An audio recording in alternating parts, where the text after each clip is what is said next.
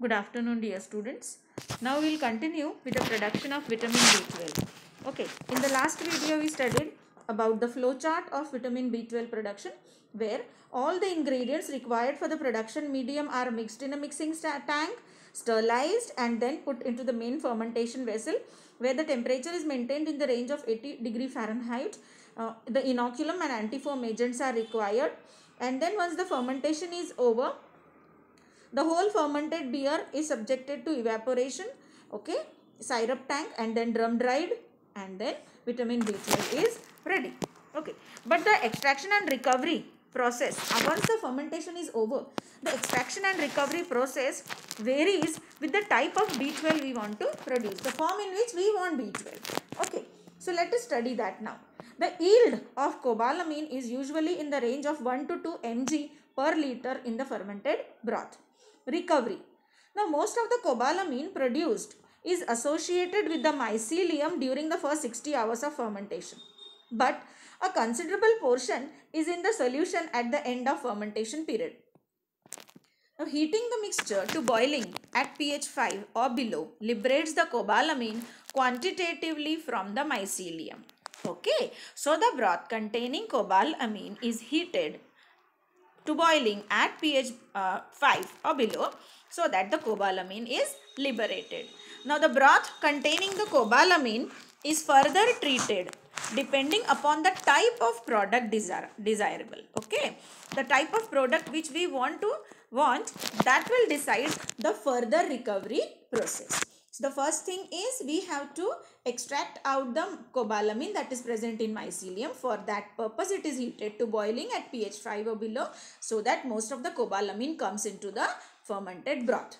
Okay. Now, for obtaining crystalline vitamin B12, the first step is filtration to remove the mycelium. So, the whole broth is subjected to filtration so that mycelium is separated out. The whole filtered broth containing cobalamin is now treated with cyanide to bring about the conversion of cobalamin into cyanocobalamin. Okay, so filtered broth is treated with cyanide so that now we get cyanocobalamin.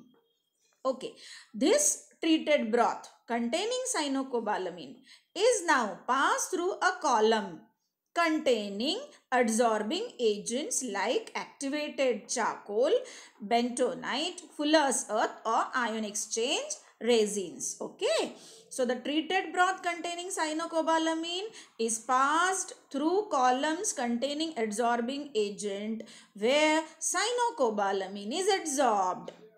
Now, the adsorbed cyanocobalamin is eluted out from the adsorbent by using aqueous solution of organic bases or even HCl or water acetone solution, right?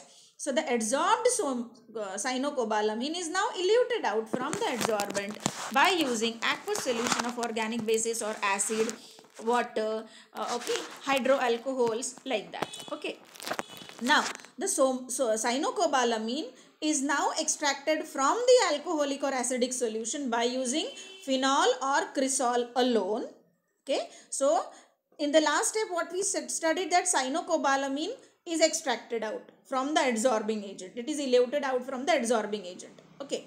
Now, the cyanocobalamin may be associated with hydroalcohols. Okay. So, it is extracted out from alcoholic solution by using phenol or cresol alone or in a mixture with benzene, butanol, carbon tetrachloride or chloroform. So now you extract out the cyanocobalamin.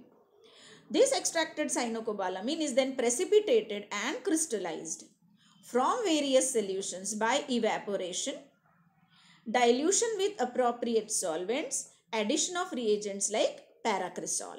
Okay. Again it is precipitated and crystallized out.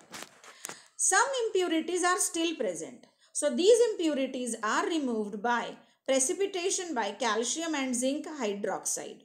Right? So once all impurities are removed, we get pure vitamin B12. Okay.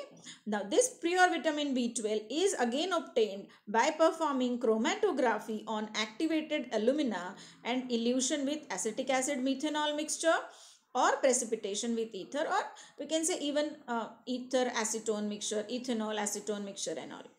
So pure vitamin B12 is obtained finally by using chromatography or by performing chromatography on activated alumina and subsequent elution with acetic acid, methanol or ethanol acetone mixture and all. And finally it is precipitated out by using ether.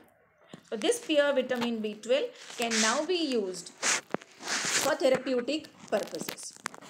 See, if we want to produce, however, if we want to produce vitamin B12 as animal feed, then the process is a slight different. The extraction process is slightly different.